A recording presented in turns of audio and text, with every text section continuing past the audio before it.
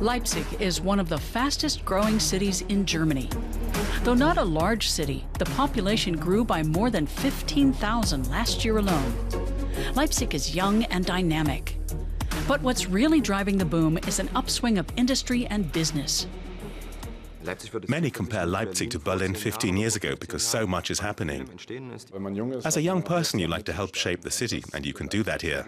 I think the cliche thing to say is that it feels like there's a lot of freedom, but it does. I mean, Urban sociologist Dieter Rink has studied the dramatic changes that Leipzig has undergone in recent decades. In former communist East Germany, it was a showcase city. But after German reunification, local industry collapsed, prompting nearly 100,000 people to leave. For the most part, the city's development was driven by crisis. But with the new millennium came hope. Life returned to the city. And in recent years, there's been a sense of euphoria, with great hopes and expectations for the future. Instead of 600,000, Leipzig's population is expected to grow to 700,000 or more. Leipzig has managed to attract major companies like Porsche, BMW, and logistics company DHL. That has led to steady economic growth in recent years, which has in turn attracted more people and, crucially, more investors. Some have joined an initiative called Spin Lab, designed to lend a helping hand to young entrepreneurs that show potential. Spin Lab is a support program for startup companies. It lasts for 6 months. So after passing through our selection process and holding their own against the competition, startups get a free 6-month mentoring program.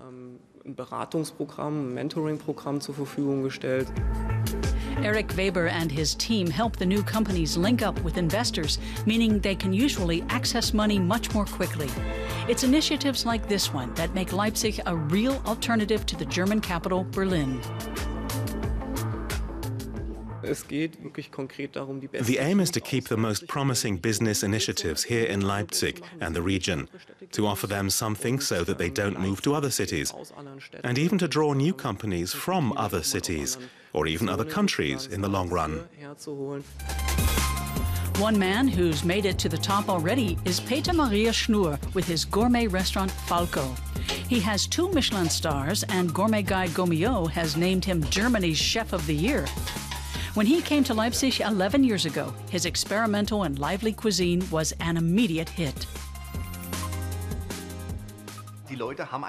People here just like us. They're proud of this restaurant, and a lively, exuberant city like Leipzig with its active arts scene is clearly much nicer than being in a more conservative place. Alternative communities mushroomed in Leipzig after German reunification. Many moved into derelict houses and factories. Bertram Schulze was one of them. He came to Leipzig as an architect in 1994.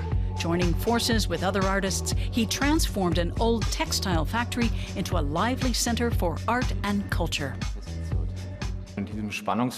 There was this tension about being in a factory that was virtually empty, but where the working rhythm was still very much evident. There was the horn that sounded at break time, where the workers came in and out.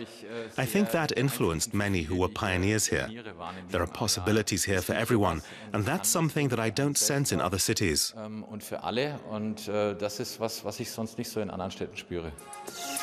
Today, the Spinnerei, or Spinning Mill, is a flagship cultural center in Leipzig.